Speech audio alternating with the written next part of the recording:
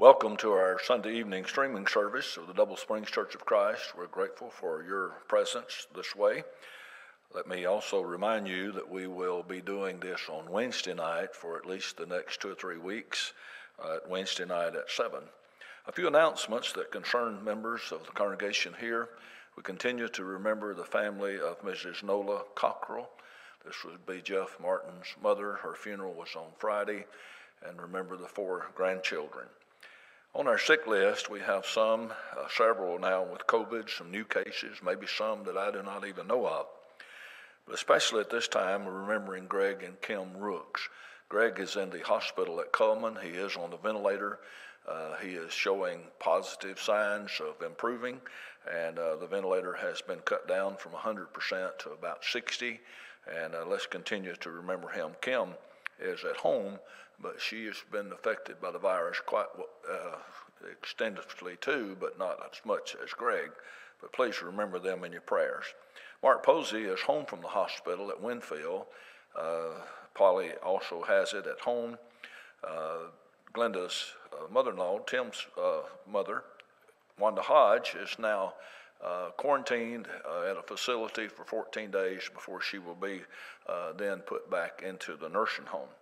Let's continue to remember Kenneth Whittemore. He had 2 treatments this last week, and he will have treatments again 3 weeks from this week. Please continue to remember Rob Ray, Rob and his struggle with cancer, and let's not forget him. Also, Elaine Garrison had surgery this last week. She will have surgery again next week on her eye, and Clyde has some tests coming up this week. Tisha Horsley had an arteriogram, and that's turned out good, and for that we're thankful. Brother Jerry Rutland continues to struggle with his shingles. He's just not had a good week. We hope this week will be better. Miss Geraldine Wilson, I talked to the daughter-in-law today and visited there this afternoon, but as of the time this is recorded, she is very critical at home, but still with us. Willadine Terrell is at Erlene's house, and she's recovering from surgery. Janie Baldy continues to recover from bronchitis. Continue to remember Brother Ted Rayleigh. He is improving. Shannon Dempsey is improving. Bean Green, let's continue to remember him. Marjolyn Parker and Catherine Cole.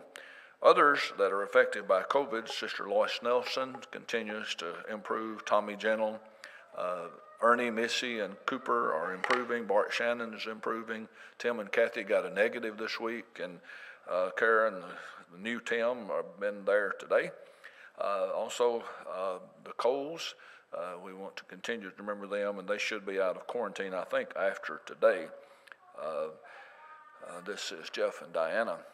Kevin and Susan Thomas continue to recover as well. And a new one we just learned of today, Brother Tommy Edwards has COVID. And we sure hope that they can keep Sister Shelby from contacting that. Those on our shut-in list are Freddie Pohl, Bert Jones, Roberta Garrison, the Cavenders, Louise House, Frankie Hyatt, Miss Evelyn Hicks, David Thomaston, mother, and also I've heard that Denny Tench, his father, had a very serious stroke, and they're all in Georgia with him, including Mary Lou Hamby. But thank you for being with us. Our order of service, we will have an opening prayer after 2 songs, and Greg McCullough will lead that prayer. Then after another song, Brother Justin Guin will be our speaker. And that will follow by 1 verse of an invitation song and then a closing prayer. So at this time, let's worship together. Holy words, long preserved for our walk in this world, they resound with God's own heart. Oh, let the ancient words impart, words of life, words of hope. Give us strength, help us grow in this world. Where'er we roam, ancient words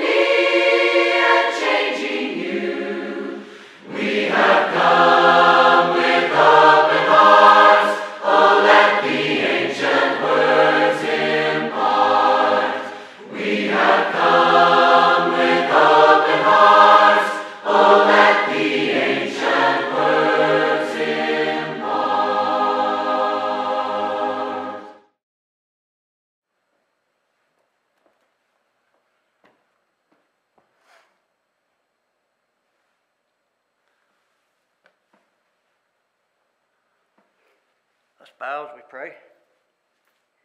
Our Father, which art in heaven, hallowed be your great name. We're thankful, Father, that you are our Almighty God. We're thankful, Father, you love us so much that you sent your only begotten Son, Jesus, to this earth as a man. We're thankful that he had the ability to overcome the temptations of the devil and to live a sinless life in the flesh. We're thankful that he was willing to bear our sin in his body. Our Lord took on our sin, became sin for us. He suffered and sacrificed his life. He died in our place because of our sin. The cross of Calvary. He shed his precious blood, blood of the new covenant, that gives us opportunity for the forgiveness of our sin. We're thankful, Father, that through his blood we might be made righteous in your eyes, have a hope of heaven. We're thankful for your mercy, thankful for the gift of grace. We're thankful, Father, that in you we have peace in our lives. We're thankful that you're patient with us. We don't deserve the unmerited favor you've given us. Not a single one of us worthy. We all fall short, do things that disappoint you. We say things that disappoint you. We think things that disappoint you. Father, we're sorry when we fail you. We humbly bow to you in prayer and ask you to forgive us. We need you, Father. We ask you to help us to be better Christians, to be more like Jesus. Help us keep self out of the way. It's one of the hardest things we'll do is to keep self out of the way. We ask you, Father, to help us to not be selfish or prideful. Help us not be envious or greedy. Help us to not be bitter or get angry. We're thankful, Father, that you are love. You love us because we love you because you first loved us. And Father, we show our love for you by obeying your word. You command us to love you with all of our heart, soul, mind, and strength. Command us to love our neighbor in the same way you love us. You command us to even love our enemies, to pray your blessings upon them. It's a tall order. It's hard to do, Father. Sometimes we don't want to do it. That's why we need you, Father. We're so thankful you're there for us. We're thankful that you've promised us you'll never leave us, you'll never forsake us. Father, we praise you. Give you all the glory and honor for your awesome power. We have many that have been mentioned, Father, that are battling sickness, disease, battling this COVID virus. We pray, Father, for the doctors and nurses that are treating them, Father, that are tending to them. We pray that you give them the ability to use their wisdom and their education to make right diagnosis, prescribe right medicines and treatments, Father, to help them get well. We also pray, Father, for those that have lost loved ones. We have some, Father, that are so dear and close to us that are grieving, Father. We grieve with them. We weep with them, Father. We ask you to give them strength and comfort them as only you can. We pray, Father, as we study your word, as we hear the message brought to us, that we would gain wisdom and knowledge and a better understanding of your will for our lives. We pray for strength, Father. Help us be strong when we face temptation. We pray for guidance. We pray, Father, that we might humble ourselves and allow you to guide our steps. We pray for our country, Father. Pray for our leaders. There's much going on, but we know that you're in control, Father. We're grateful for that. We pray for those that are risking their lives, fighting for our freedoms, Father. We pray for the law enforcement and the courts and the judges and all those that are in authority, Father. Help us to allow them, Father, to do the things necessary. We pray that they look to you for answers and guidance. We're thankful, Father, for this opportunity to pray to you. We pray that you hear our prayer, Father, and we're humbled and thankful that we have this opportunity. Thank you for all you've done and given us. Most of all, what you have in store for us.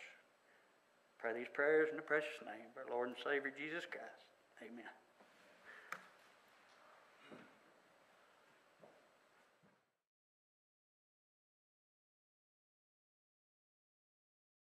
In heavenly armor we'll enter the land. The battle belongs to the Lord. No weapon that's fashioned against us will stand. The battle belongs to the Lord. And we sing glory, honor, power and strength to the Lord. We sing glory, honor, power and strength to the Lord. When the power of darkness comes in like a flood, the battle belongs to the Lord. He's raised up a standard, the power of his blood. The battle belongs to the Lord. And we sing glory, honor, power and strength to the Lord. We sing glory, honor, power and strength to the Lord. When your enemy presses in hard, do not fear. The battle belongs to the Lord. Take courage, my friend, your redemption is near. The battle belongs to the Lord. And we sing glory, honor, power and strength to the Lord. We sing glory, honor, power and strength to the Lord. Good evening, and thank each of you for tuning in with us in our worship service. We appreciate the opportunity to come to you by means of technology. We appreciate all those who helped make this possible, and so that we can continue to worship together in the midst of this pandemic. It seems now many months we've been doing this, and we owe a great debt of gratitude to Bart, Jeremy, Don, and to Tim Hodge, and others that are upstairs and helping with this. And we just want to show our appreciation just a minute of what they do to help us with this. And it's not what we want to do on Sunday nights to worship together, but it is a great opportunity for us. If you have your Bible, be turning to the book of 2 Timothy. We're going to be in chapter 2 and verse 1 as we think about God's greatest gift to man. What is the best gift that you have purchased this year for Christmas? And you may have a gift for your spouse, or maybe for your child or your grandchild or grandchildren. You know it's something they really, really want. And maybe it's not something that's incredibly expensive, but you know that's something they're really, really passionate about, a hobby, or maybe it's something they're into, and you're excited about it, and you can't wait to see their face. You know, that's way better than giving a gift, is to see the face of somebody when you surprise them with something they're not expecting, or you know they really want that. It seems like the last few weeks I get a daily text message from my mother. What do you think Blake or Ben or Afton would like this? And then I've learned she's not always asking for herself. She's asking for aunts and uncles that have asked her, what do the grandkids want? And so she's excited about Christmas morning and having an opportunity to sit down and open that gift. You know, this year there are many things that are on the top 10 list for kids and for people. And a lot of those things cost a lot of money. We like giving gifts. We like receiving gifts. We're going to talk more about that in just a little bit. But the greatest gift ever given to man is salvation through Jesus Christ. And when we think about salvation through Jesus Christ, there are many aspects of God's character that come to the forefront. Greg mentioned so ably in his prayer. What a beautiful prayer that was. And I thought it fit well with our lesson this evening about God's grace. We think about God's grace and God's mercy. That's kind of two sides of the same coin. God's grace is that unmerited favor that Greg talked about in that prayer. And then mercy is, not getting what we deserve. And so tonight we're going to take just a minute to think about the gift of God's grace. In my estimation, we can't have too many lessons on God's grace. To think about that, as the hymn says, something that's amazing, something that we cherish, something that without it we have no hope. And so as we think about this together, we're going to notice 5 aspects of God's grace. And so as we get to a definition of what God's grace is his favor which brings salvation and strength. An illustration of this comes in Genesis chapter 6, where it says that Noah found grace in the eyes of the Lord. That's chapter 6 and verse 8. and where the Lord was going to bring destruction upon the world because of the sins of humanity. And God gave a way of escape to Noah, his family, and any of those who would listen to his preaching. The Bible describes Noah as a herald of righteousness in 2 Peter.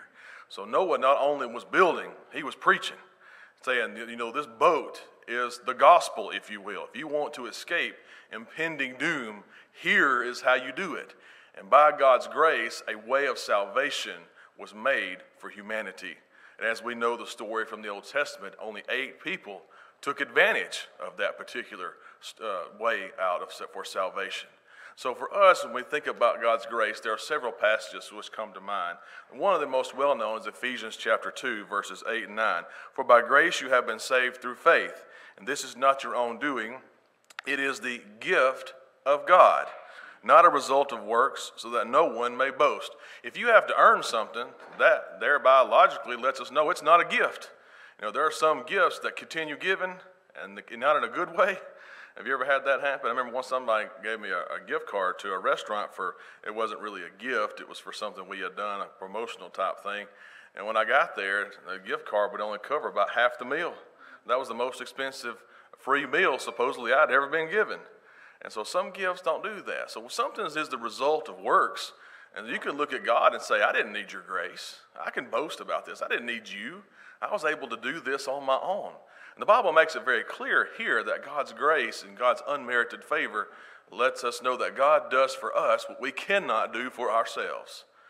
And another aspect of God's grace is what it does for us on a daily basis, and that strengthens us. If you turn over to the last epistle of the Apostle Paul, he spends chapter 1 encouraging his young apprentice to continue preaching. You guard that deposit, not only today, but until the day, the judgment day. You guard that deposit which has been entrusted to you, and you follow the pattern of sound words. In other words, if I could summarize chapter 1, be faithful to your God-given task. And then he begins chapter 2 by saying this, you then, my child, be strengthened by the grace that is in Christ Jesus. You think about God's grace being preparatory. It prepares us to live this life, the strength to know that God is doing for me what I cannot do for myself. Now, that does not mean I'm passive. Of course, we're active. God expects obedience. But we're going to notice in our lesson this evening different ways that God's grace strengthens us to live for Him each day. Number one, as we think about God's grace strengthening us, we grow in God's grace. Let's turn to the epistle of 2 Peter. This particular letter is bookended by exhortations to grow. And let's notice first 2 Peter chapter 1. And notice as he begins talking to, I believe, the same churches he talked to in the first letter, although they're not mentioned here, he says this beginning in verse 5.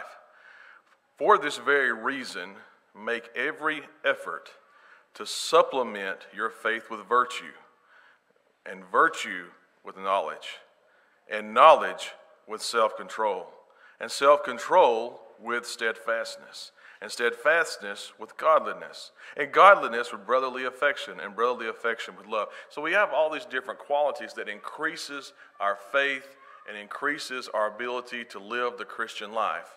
And he ends this letter by saying this. We often call these the Christian graces. Well, it's not mentioned specifically here in chapter 1, but we get to chapter 3 and verse 18, and it says, but grow in the grace and the knowledge of our Lord and Savior Jesus Christ. You think about growing in God's grace and what that provides for each of us. Grace transforms us.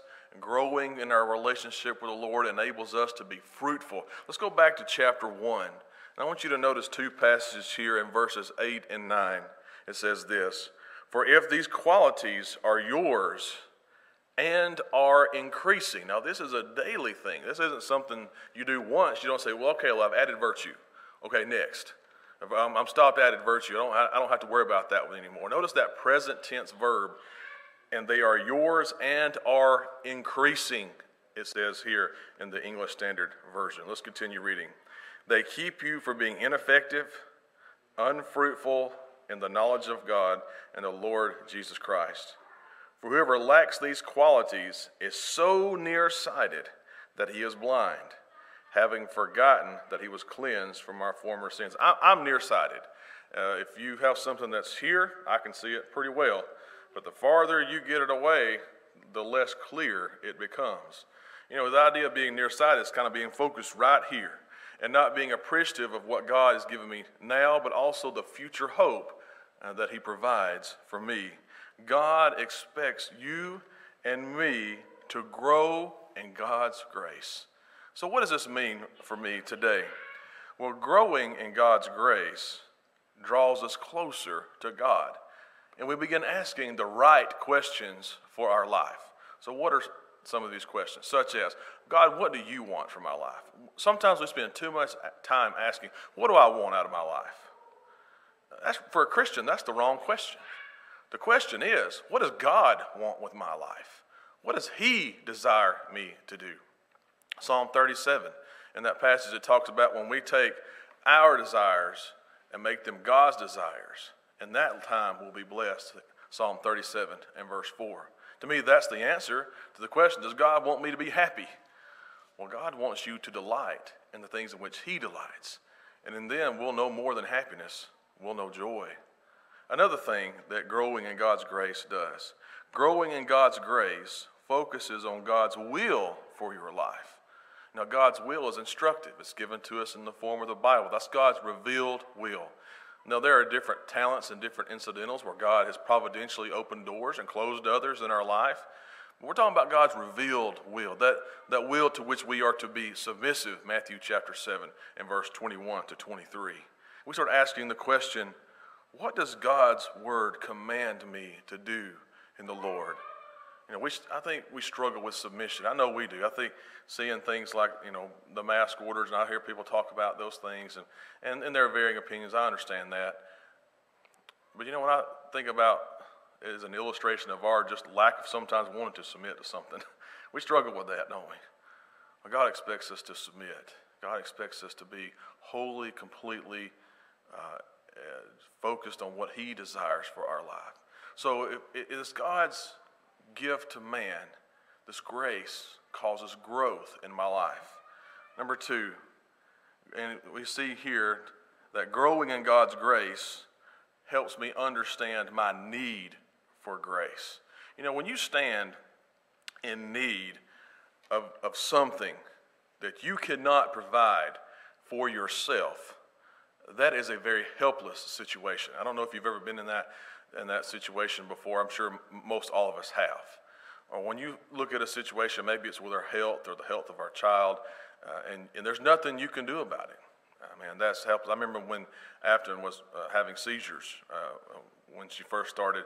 We first started walking down this path towards her diagnosis. She had dozens of grand mal seizures over the course of 72 hours. And there was nothing I could do. The doctor said we have to watch it for 72 hours.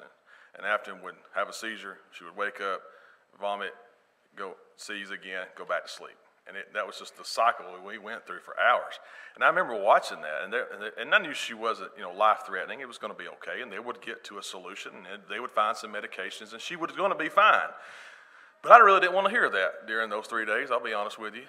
I was worried because I was helpless. I didn't know what I could do. I just wanted the solution. We men, especially men, we want to fix it and fix it now. Well, in that situation, then I wanted to fix it and fix it now. And the doctor told me I had to be patient.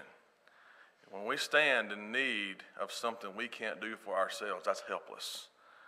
You can't save yourself, as we noticed in Ephesians chapter 2 and verse 9.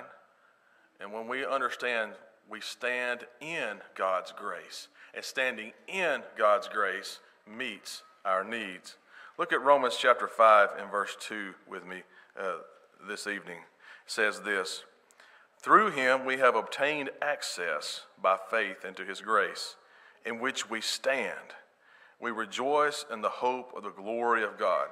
So what does standing in grace provide? I want you to notice 3 blessings this brings to our life. Number 1, access by faith. Let's go to Hebrews chapter 11. I want you to notice something that's said about the heroes of faith. Our Sunday night class, we've been studying Hebrews chapter 11, and we just completed that study. And I can't say that I've meditated or thought through this last 2 verses of this chapter until I taught through it this past quarter. I want you to notice what it says about these Old Testament examples. It says this: and all these, that's all these examples that's been mentioned here, we call the Hall of Faith. And all of these, though commended through their faith, did not receive what is promised, since God had provided something better for us, that apart from us they should not be made perfect. I want you to think about the access that we have to God and salvation as a result of that new covenant.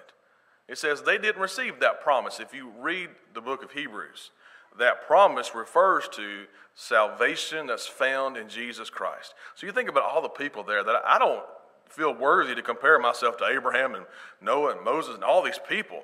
And he says, we have something better. We have access to God. He says in chapter 9 that Jesus went beyond the veil, and we have direct access to God, he being our high priest. We have that as a result of the blood of Jesus Christ. You know, we have access to the Creator, the most powerful being on the face of the earth.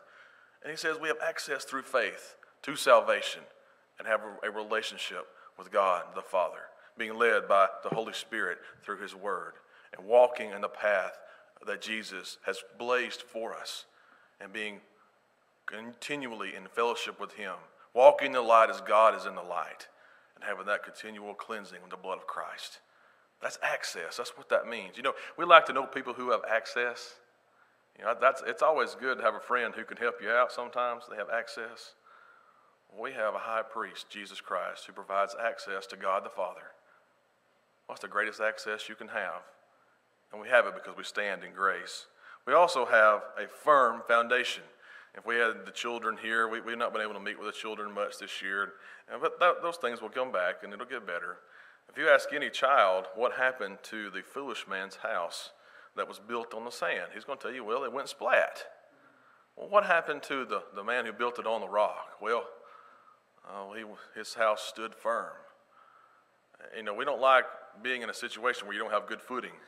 I found that out yesterday. I was helping Blake do something, and I found out pretty quick that what we were dealing with was basically a mudslide. I learned the hard way at the bottom of a ditch that I didn't have good footing. I don't like that. A firm foundation. Notice there he says, we stand. Think about the idea of the ability to stand before God and be able to stand before God with confidence, not because of my own goodness and not because of your own goodness, but because of the goodness that's a result of God's grace. A final thing, we have rejoicing. 1 Peter chapter 1, verses 8 and 9 talks about a joy that's inexpressible and full of glory. We have that as a result of standing in God's grace. So we notice this second thing in understanding this gift of grace that God has given us. We stand in it. A third thing this evening, we learn in grace. Let's turn to Titus chapter 2. Let's look at verses 11 to 13 and notice how God's grace trains us to live for the Lord. Let's begin reading together.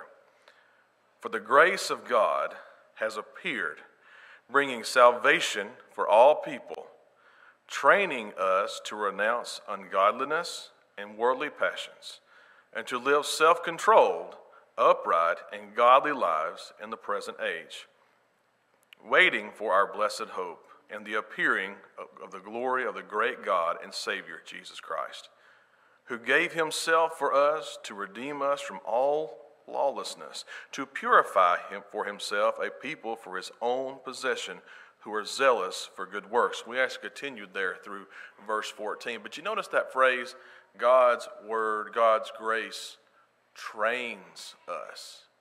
It teaches us to live differently.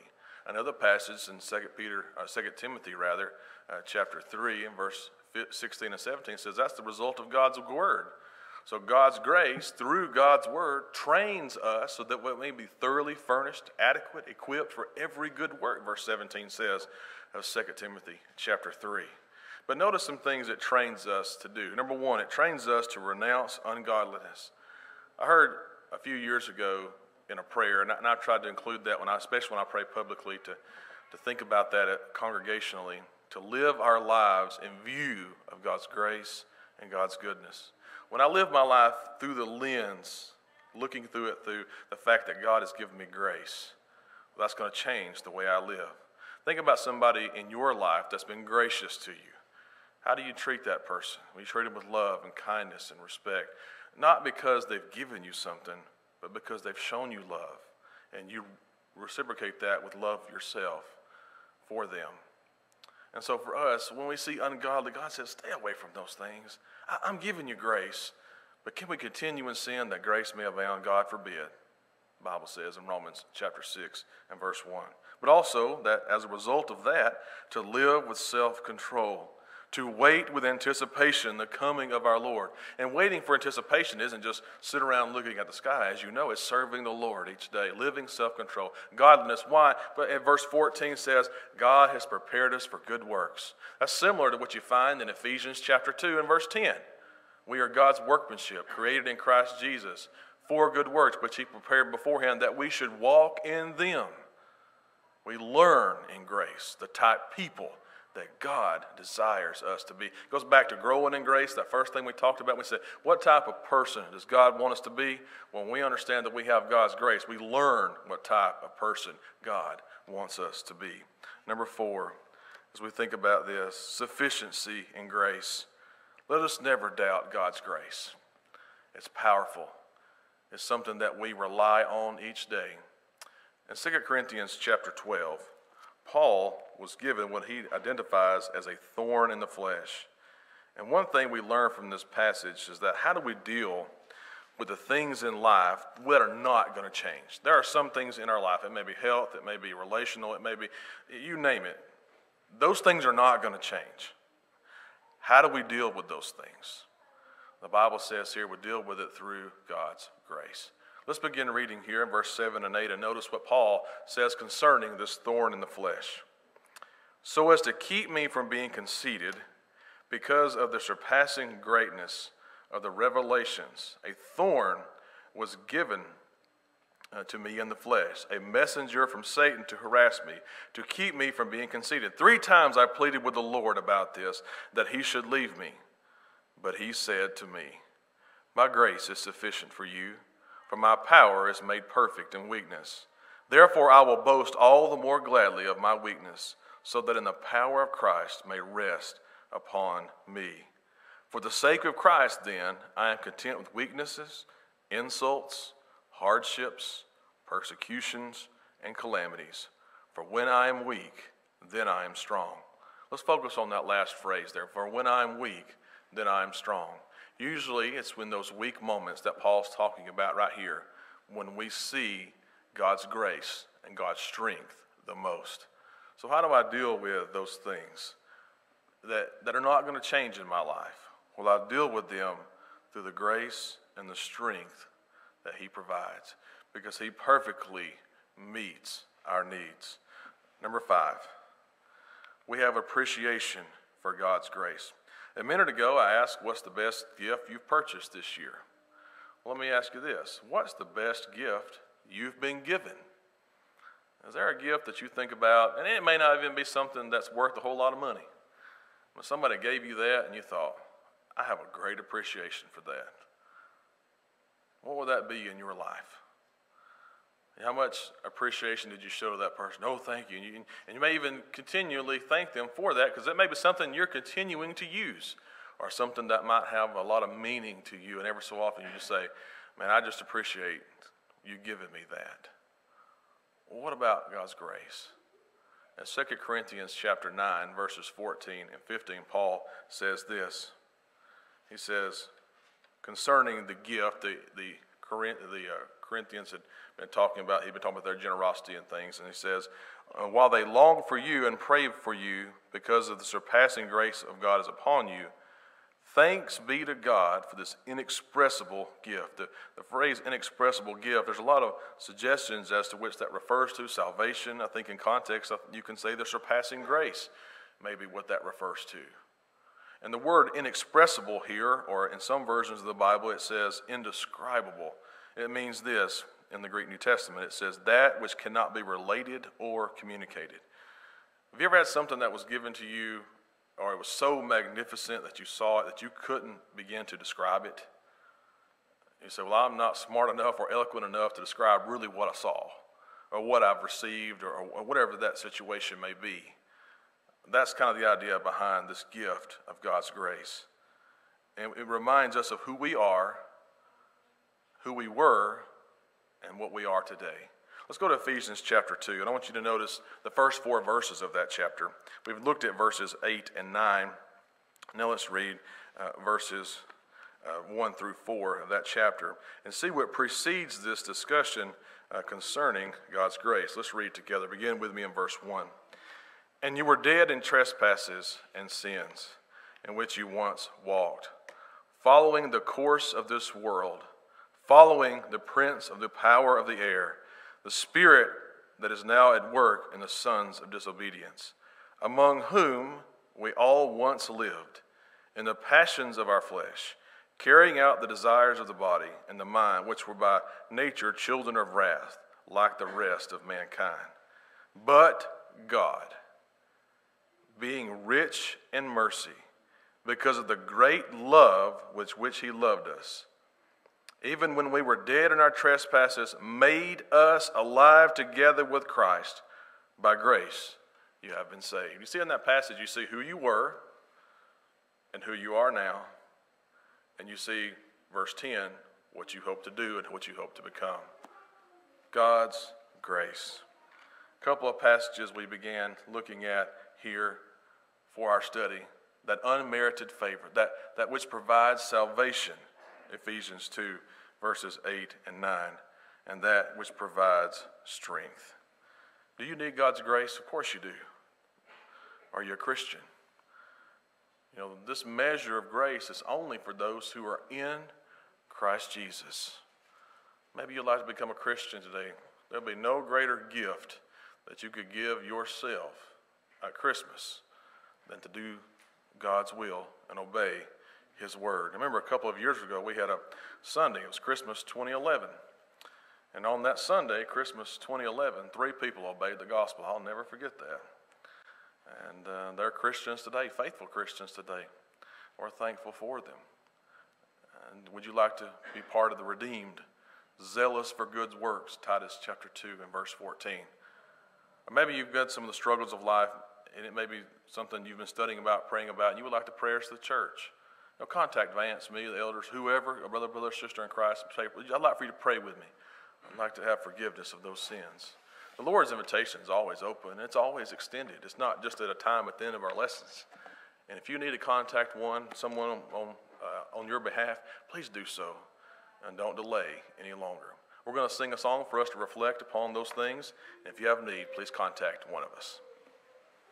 When we walk with the Lord in the light of his word, for the glory he sheds on our way, while we do his good will, he abides with us still, and with all who will trust and obey.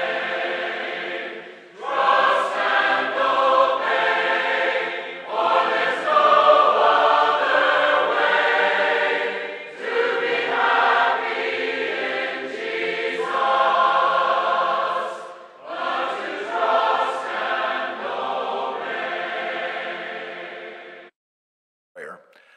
Father in heaven, we're so thankful for today.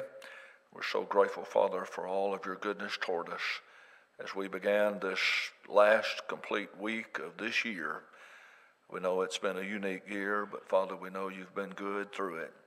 Thank you for the lesson we've heard. We're so grateful, Father, for your grace extended to us. We know we're not worthy, we've not earned it or deserve it, but thank you for it. May it influence our lives as we've been taught in this lesson, and may our lives be more like your Son every single day.